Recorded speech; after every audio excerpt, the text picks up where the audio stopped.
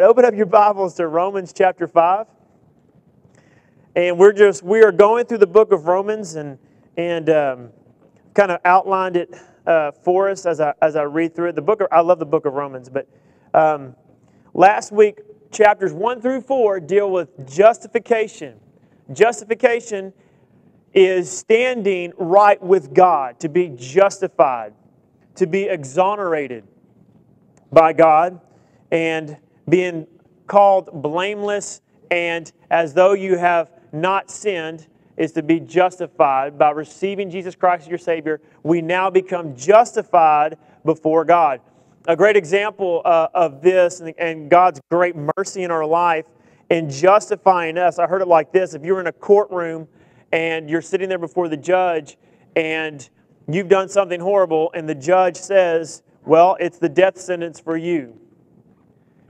And then, based upon God's mercy in this scenario, it would be like the judge saying, it's the death sentence for you, and then he comes off the bench and he disrobes and he goes and takes the death sentence for you. The judge takes the death sentence for you.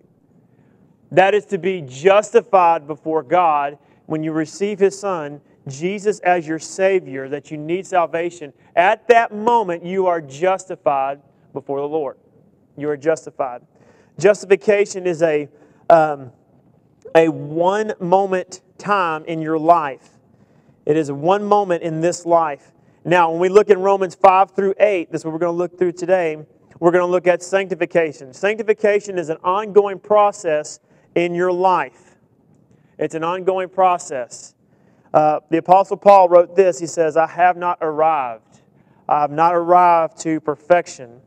How many of you realize that when you follow the Lord, you realize that at times, there are times, especially in my life, as I follow the Lord, I'm like, oh, wow, I did that great. I did that good. I was Christ-like in that moment. And then when I begin to do that and understand that, it always seems like I get to the next step and I feel like and I see that God is so much still holier than I. And there's still another level to my sanctification. How many of you ever realized that before in your life? I've realized that so many times. I'm like, man, I did that good. And I did follow the Lord, I did that good. And it's like, then there's this season where it's like, oh my goodness, I really do fall short of His perfection. And there's still another pursuit of it. It reminds me when I was playing football, we had a coach who would do this to us. We would be running and he would do this. He would say, okay, this is your last sprint. And you're going to run to me. And when you get past me, you'll be done. That was the finish line. We're like, all right, you're overweight. I'm going to get there quick, So we get down. He blows the whistle. As soon as he blows the whistle, he starts backpedaling as fast as he can. And as soon as we got close enough, he would turn and start running the other way. And we were like, let me just say this. That is your sanctification process. Oh, I can do that. That's the level of perfection. As soon as you start going there, you realize how much further you have to go. You understand that? And that's life. That's sanctification.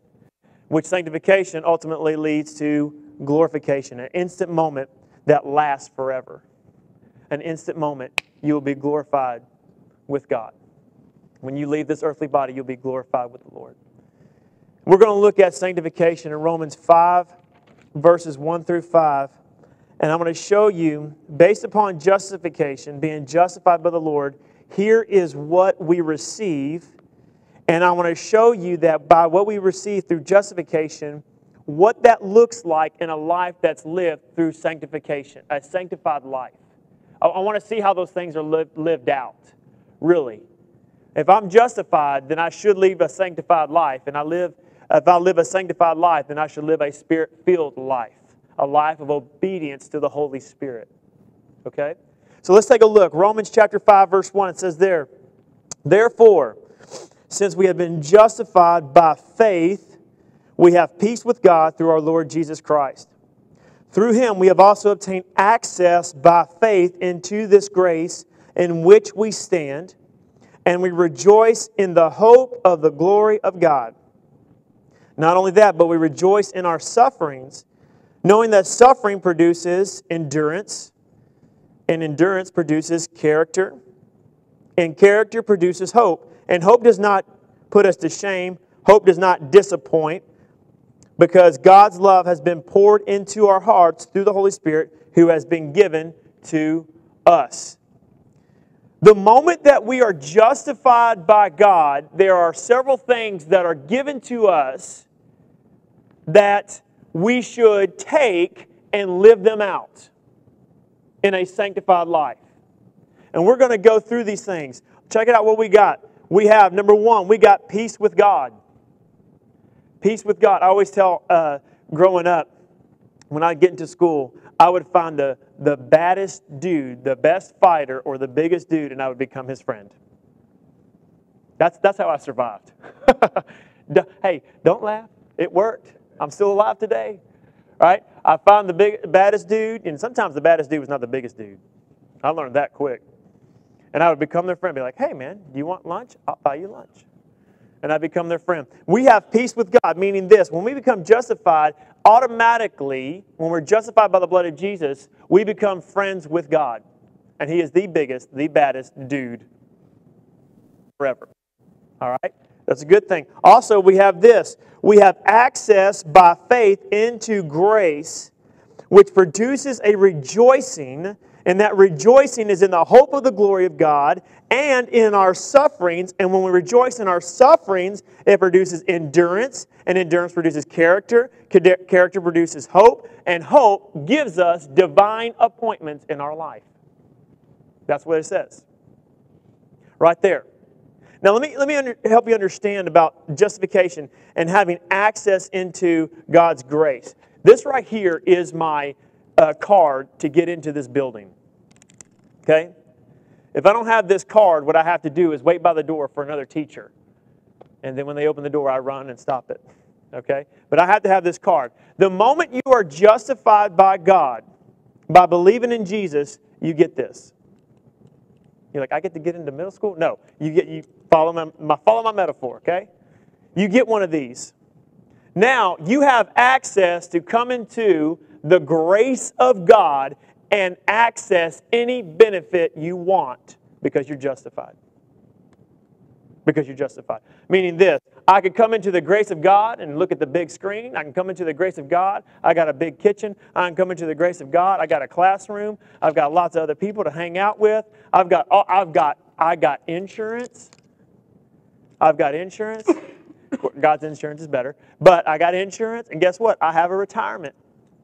That's a benefit. Now, we won't go there. But God's retirement plan's better than that. I think the other day I got a thing that says, you will be able to retire when you're 70 and a half. I'm like, a half? Really? Come on. Round it down. But I get benefits because I'm justified. I have access. The moment that you believe in Jesus, you become justified. This is placed around your neck, and now you can get into the grace of God and take part of any benefit that you want to because you're justified. Matter of fact, now, because you're justified, any work that you do in the grace of God now produces for you a reward in heaven. But if you get in here without one of these, and you're doing work, and you're not a teacher, you're not justified, and you're saying, well, my good works in here, even though I'm not an employee, will benefit me, and I can get a retirement. No, you can't. You're not on the payroll. And a lot of people will stand before God and say, well, look, hey, I did a lot of good things. And He's going to say, where's this? I don't know you. You're not one of my employees. You're not justified by my Son's blood. Go into outer darkness. Ugh. All right? Okay? So this is our justification. And it gives us peace with God. And what does that mean? What is a life of peace with God? We're going to go through all this. I love this. What does a life of peace with God look like? Look at Romans 5:8. It says this: but God shows His love for us in that while we were still sinners, Christ died for us. Since therefore we have now been justified by His blood, much more shall we be saved from the wrath of God. For if while we were enemies we were reconciled to God by the death of His Son, much more, now that we are reconciled, shall we be saved by His life. More than that, We also rejoice in God through our Lord Jesus Christ, through whom we have now received reconciliation. So what does the peace of God look like in somebody who's living out? If I'm justified, now I have the peace with God. What does the peace of God look like lived out? Here's what it says. It says, it is a life of reconciliation, meaning this: now I can have intimate fellowship with the Holy Spirit. Reconciliation means to make two one. It is a life married to the Spirit of God.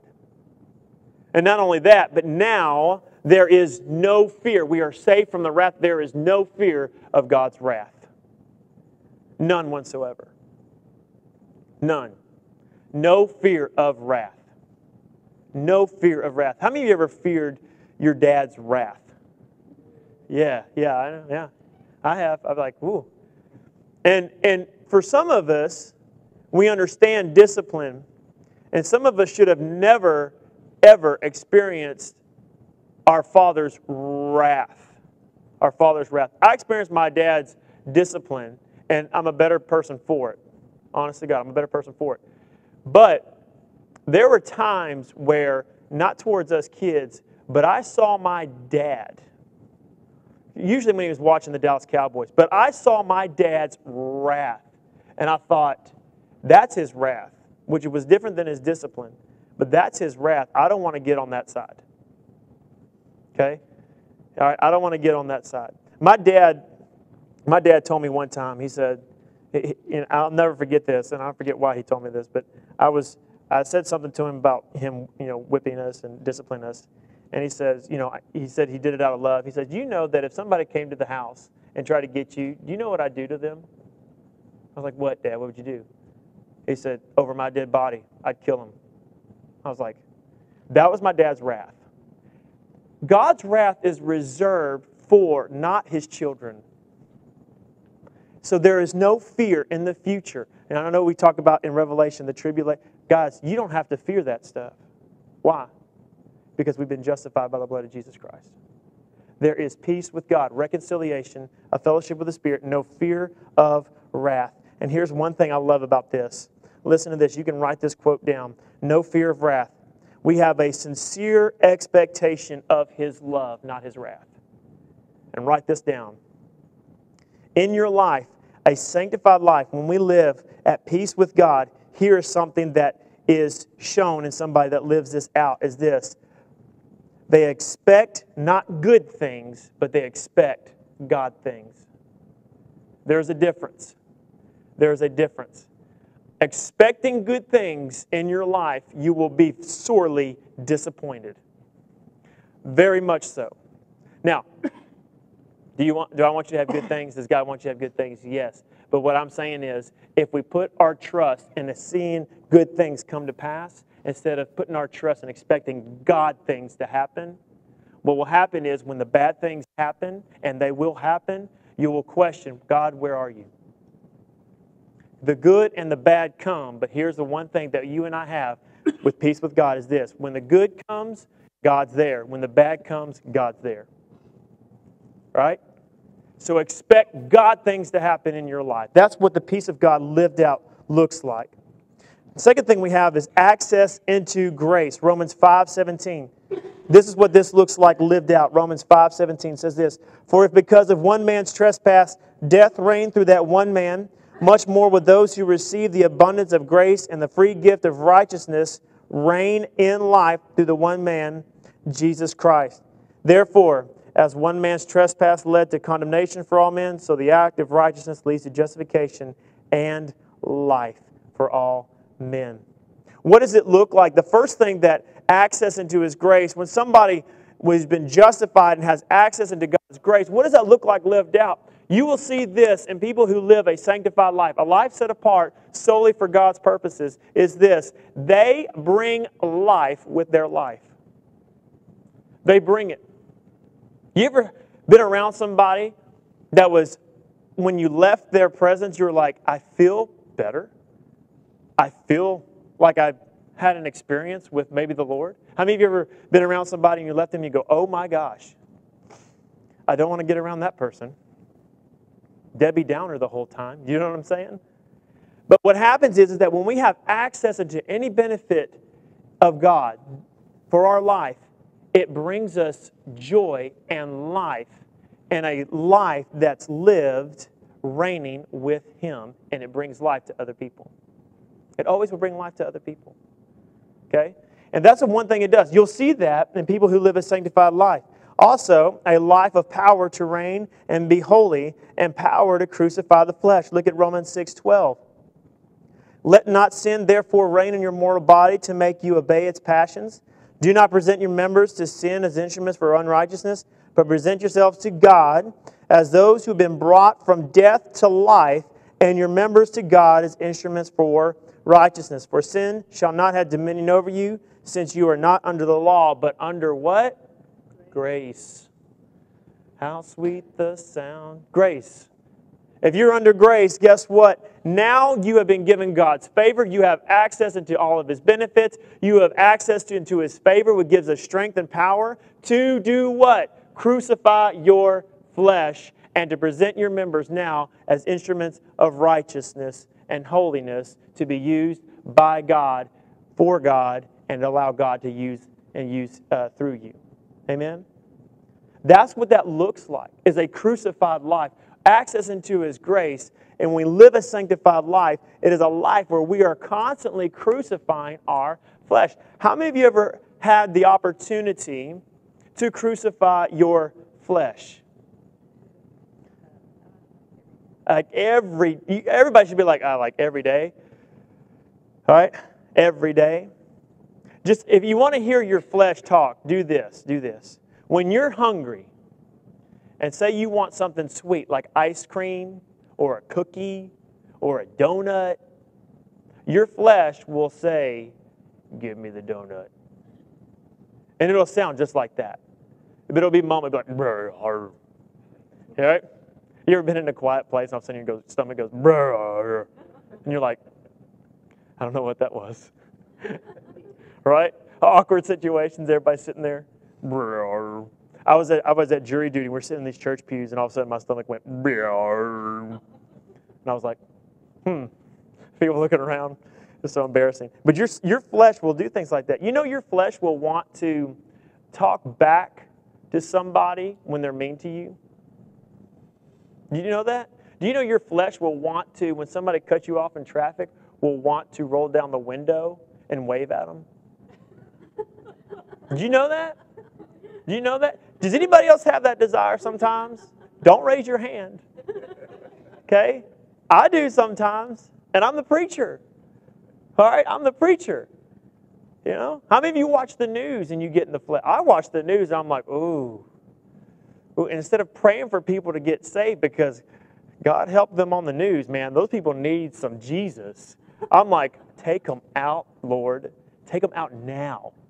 Right? That's a fleshly prayer, is it not?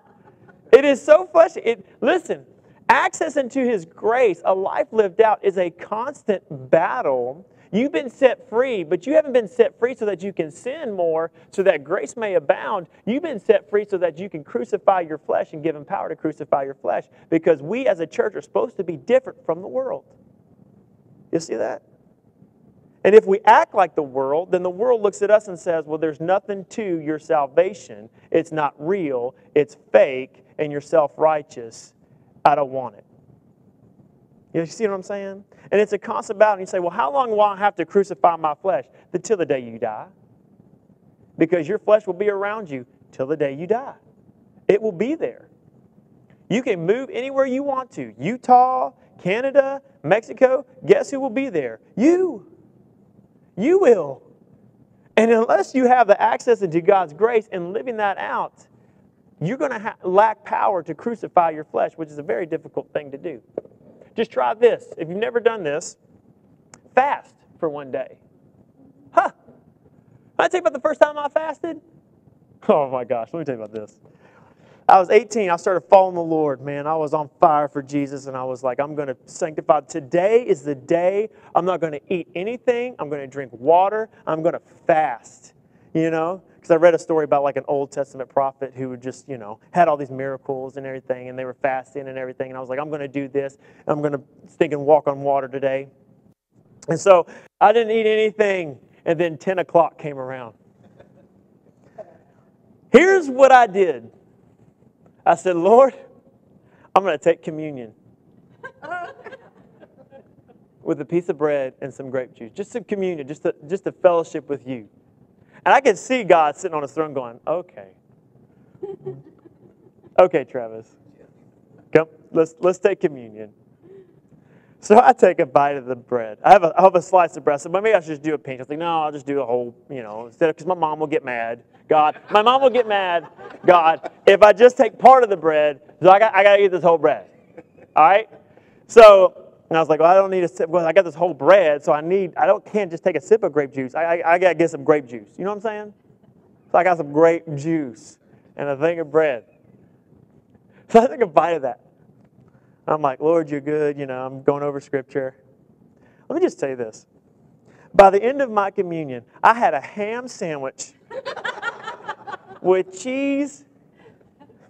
God, this is so horrible.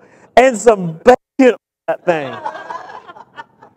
It was the best communion ever.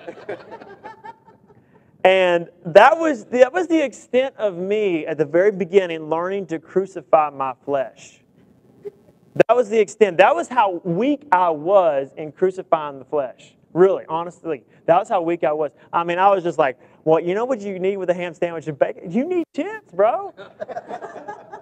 And you know what you need to wash that down? More grape juice.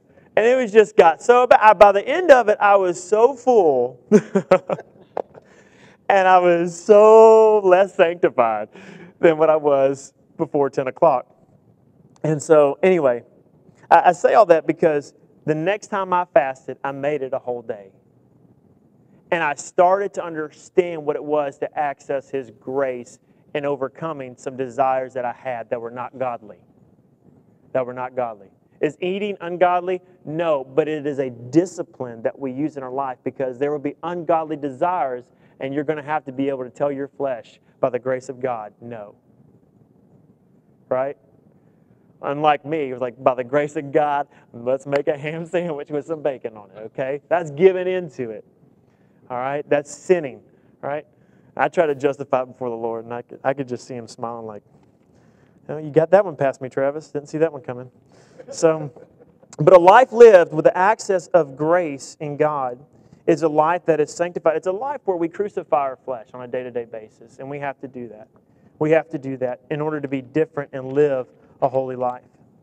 Now, access into His grace not only is the power to overcome sin in our life and to crucify our flesh, but here's what access into His grace will produce in your life when it's lived out, is a constant rejoicing.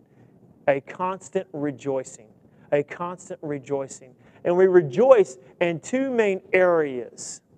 First one he says is this: we rejoice in the hope of the glory of God. It says in Scripture many times, it says in Habakkuk, it says that the earth will be, or Haggai, it says this, it says that the earth will be covered, just like the earth is covered by water, so the earth will be covered by the glory of God.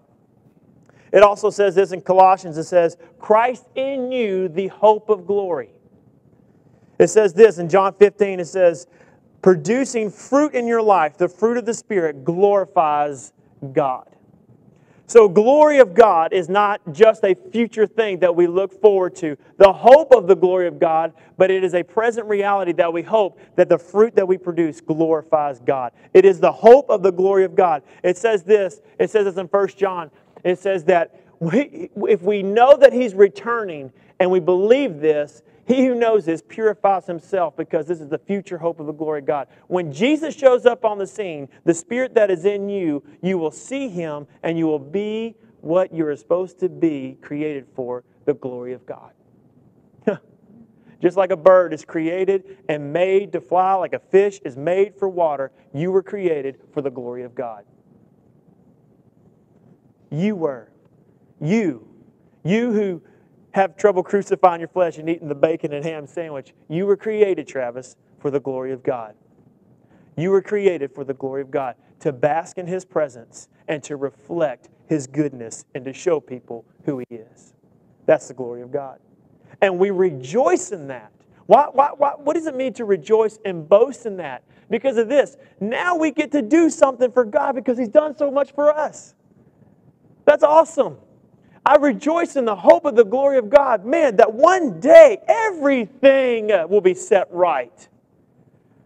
That there won't be any more death. That buzzards won't have anything to eat. I'll see my family. I'll see my friends that went on. The hope of the glory that the dead in Christ will pop out of their graves and the glory of God will surround the earth. I hope in that. That right there, I hope in, and I rejoice because I believe that it's true. I'm looking forward to it. Amen? God, I'm looking forward to that. I hope in the glory of God. God, Jesus, if you said it's true, I'm trusting that you'll do what you say you'll do. I'm hoping in that. Matter of fact, I'm not only just hoping in that, I'm going to base my life on that hope and live according to your will and your way. That's rejoicing in the hope of the glory of God. Now, not only that, we rejoice in suffering. What? Excuse me? I understand rejoice in the hope of the glory of God, but rejoice in suffering? Hold on a second. What are you talking about rejoice? Boasting in suffering. Boasting in suffering, what does that mean? What that produces in our life is endurance when we rejoice in suffering. It produces purpose, a life lived on purpose, endurance.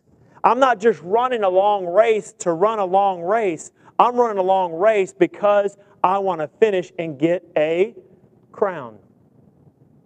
It is a life when we rejoice in suffering. We see that the suffering is something there that is so temporary and minute when we get away from it in the future. And we see that it produced in us endurance. It produced in us, it made us realize that our life is supposed to be lived on purpose to finish what God's called us to do. See, God doesn't just allow suffering in our life just because it's kind of funny for Him and He likes to do that and play games. You know why? To produce and make you realize, guys, suffering's coming to the believer and the unbeliever. It's going to rain on both. It happens because we live in a fallen world. And the suffering doesn't come from God, but you know that He could stop it, but sometimes He doesn't. Why? Why does He refrain His hand? Why? Because in you is a purpose and that God wants you to realize and live endurance out. And not flake out halfway through the race. How many of you know people that flake out halfway through the race? It's just too hard. You know, coach, I can't do this. I can't breathe. You know? Yes, you can. Let's move. Let's move. I took the kids out to the track the other day. I'm talking about endurance. And I said, if I make it into the field house before you, we're going to run a lap around the track. I'm giving you a 10-second head start. Go. And some of them didn't believe me. And so I took off. And I got there. I got to the door, and I put my hand in front of the door. Some of them got in. And the other ones, I said, here, just line up right here. Like, oh, come on, it's Friday. I said, I know. You should have got here. You could have ran in here. Let's go to the track. Ah. And so they started running. I said, don't walk. Don't walk. Oh, and they kept walking. I said, if I run this lap before you, you're going to run another one. They kept walking. All of a sudden, I got on the track and started running. Do you know what they did? Ran. They ran. I got to one, you know, the big linemen. Bless their hearts. Bless their hearts. This big man-childs, you know. They're bigger than me. You know, coach, I can't run, you know.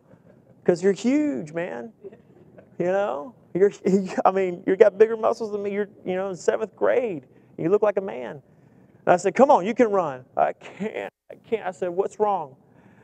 I can't breathe. I said, do this. He goes, you can breathe. Now move your butt. And he's like, oh. And he started getting mad. I was like, oh my God. I said, come on, move. And he sprinted the last 100 yards. I said, man, look. I said, sometimes you just got to get mad and just do it. I said, you wouldn't have to do it if you had just listened in the first place. I said, you got to have more endurance than that. Because there's a purpose as to why we do what we do. And when suffering comes, you got to remind yourself of the purpose. Why do I do what I do? Because God's called me to it. There's a reward in it. And God wants me to do it. We got to rely on that.